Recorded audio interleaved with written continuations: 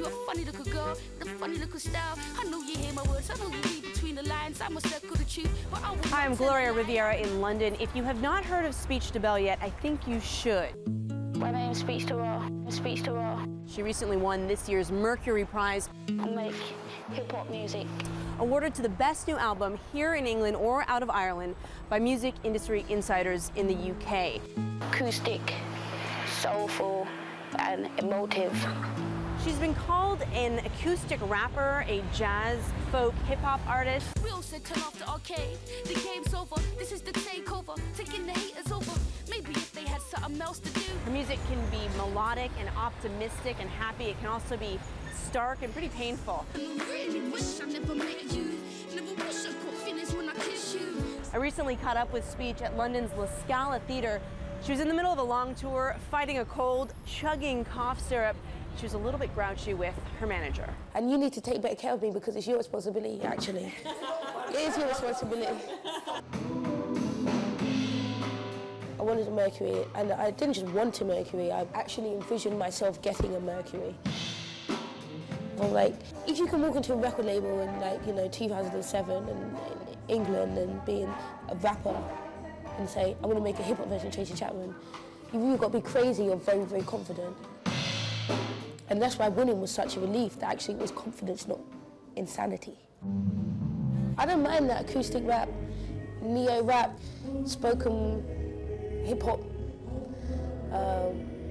I don't mind. I think as long as people take into consideration the artistry that's gone into it and not kind of just like, I'm just a rapper. I don't feel like I am just a rapper. 2 a.m. in my hostel bed, my eyes turn red, my belly ain't fed. I got what. This album was written in between the ages of 19 and 23. It started off in a hostel. That's where like most of it came from, and it was my whole experience of being in a hostel, kind of being out there in the world. She calls her album speech therapy. She says writing lyrics is life therapy for her. Words are power, so I manifest the form. Everything I think is what I thought, and everything I thought is what I feel. Everything I feel is who I am. A woman with nothing's ruined yet. In a few songs, she really rails against her dad. He left her mom when Speech was just 7, went on to father 8 more children with 6 different women. She told me in no uncertain terms why her mom inspires her, why she changed her name from Corrine Elliott to Speech Debelle, and why she wrote a song about how hard it was for her when her dad left. Foremost, it was to embarrass people like my dad. It was definitely to embarrass them because, you know, there's a saying that sometimes embarrassment is the only language people understand. As a woman, you have to make good choices as men. That's just set in stone. My mum is the person I know the most who believes in justice, and it could be in the smallest sense of the word. She does not like injustice. I've grown up seeing that, and it's kind of what I talk about a lot in my songs. I used to be called Missy, I used to be called Lyrics, and at some point I said speech, and I don't know when that point is. Debelle was because I needed to add something to speech because the lead rapper in Arrested Development is called Speech. It's not good to have the same name as someone else. Imagine like there was an Eminem, a new Eminem, which just wouldn't work, would it? And so my mum suggested Debelle. Turns out it means voice of the beautiful one, or in another language it means to explode at great force. Both are true in your case, yeah? Yes.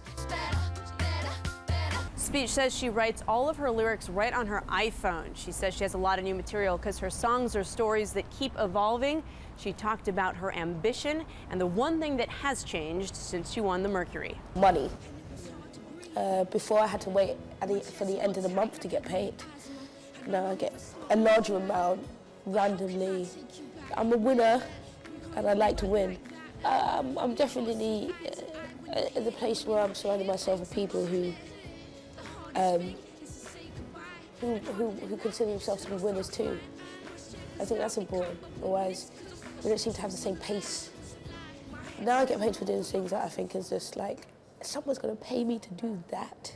Like what? I don't know if I'm allowed to say. Okay.